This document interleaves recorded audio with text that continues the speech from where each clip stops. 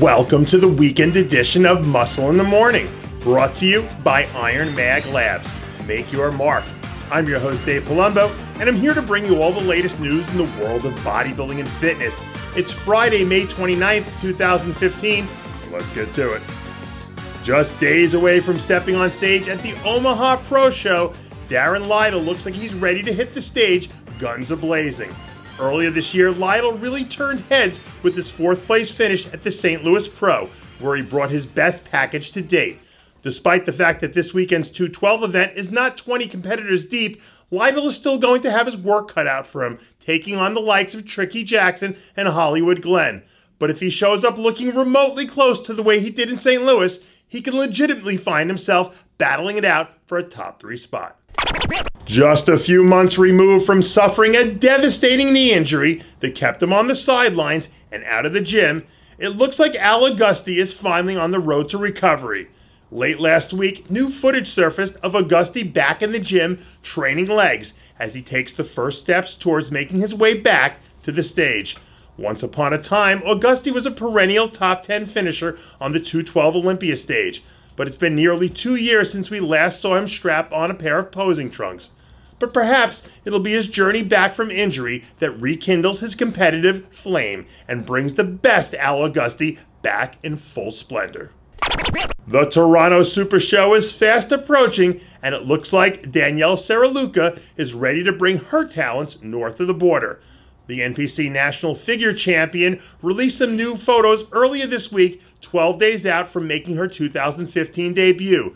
Sereluca's physique exudes beauty and elegance, but in a rapidly growing figure division has gotten lost in the shuffle during her last few contests as she got slightly out-muscled by some top-name competitors.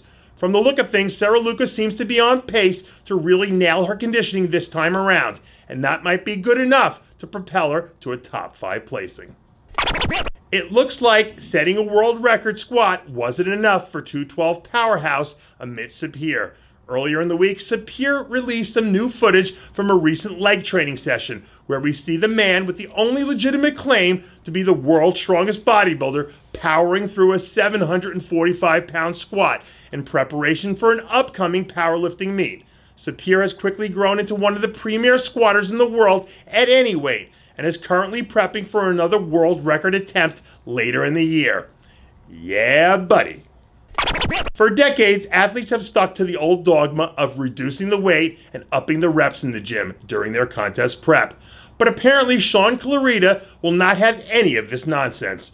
Just days out from stepping on stage at the inaugural Puerto Rico Pro, Clarida is still in the gym doing what he does best, moving heavy-ass weights. Earlier this year, a much-improved Clarida brought home a controversial 7th place finish at the New York Pro. Now that the warning shots have been fired, if any of his fellow competitors bring anything less than their absolute best to this weekend in the island paradise of Puerto Rico, there's a very good chance that the Giant Killer could slay the competition and earn his first pro victory. And that does it for yet another edition of Muscle in the Morning, brought to you by Iron Mag Labs. Make your mark. Check out ironmaglabs.com today. I'm your host, Dave Palumbo, reminding you to always be true to your passions. And make sure to follow us on Facebook, Twitter, and Instagram.